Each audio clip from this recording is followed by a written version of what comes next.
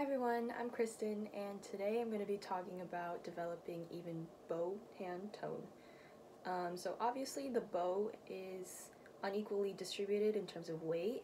At the frog it's heavier, and at the tip it's lighter generally.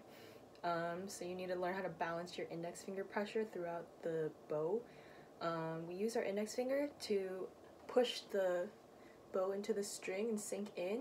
So since it's heavier at the frog, we'll use less index finger pressure there and more index finger at the tip to balance it out. So here are some exercises that I find helpful in creating the sort of balance. The first one I like to do is called a windshield wiper. We use it to strengthen the bow hand pinky, which takes a little bit pressure off your index finger. So all you need to do is push down on your pinky and then control it on the weight back down. You can do this a couple of times before you try, as a warm-up, before you try playing your repertoire, and then just play normally after that.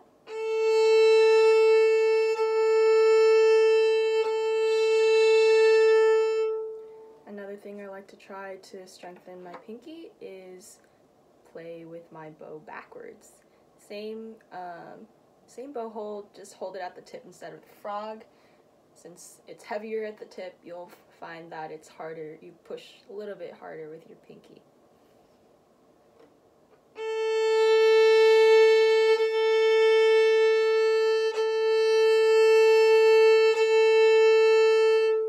Try to control it as much as possible, and when you switch back you'll find that it's a lot easier to balance, I guess.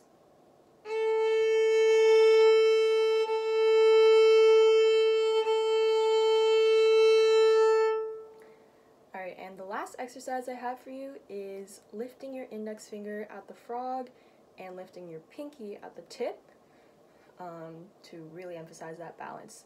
So your pinky, the purpose of pinky is to, take the pressure off your index finger and balance your bow.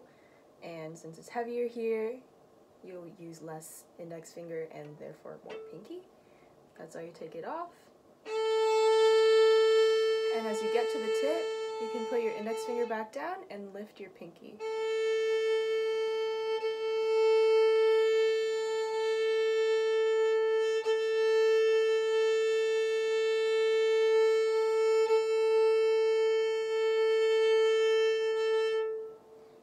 And finally, after you practice all of these exercises, try and play normally and see how much you've improved.